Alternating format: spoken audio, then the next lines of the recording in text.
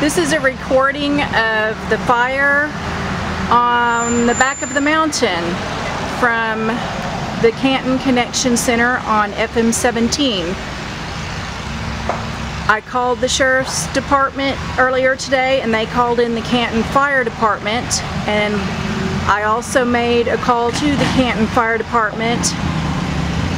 The first call I made at 12:36 when the guy over here was burning large brush piles, multiple brush piles. I called him with the second pile that got really large and told them they were across the street from a school, because Canton Christian Academy is in this building also, along with the Northeast Texan. They came out and spoke with the man, but he is not in city limits. So he was moving around brush with the bobcat and trying to keep it under control, but it was clearly,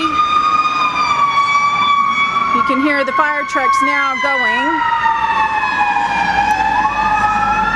Well, can't see them now, but this has been going on all day. There were multiple fires in the trees. The trees were catching on fire, and I reported that. This is Timna Rutledge with the Northeast Texan reporting, and now the fire is out of control. I actually made 3 separate calls to authorities about this, and it is now 6:15 in the evening. My first call was at 12:35 p.m.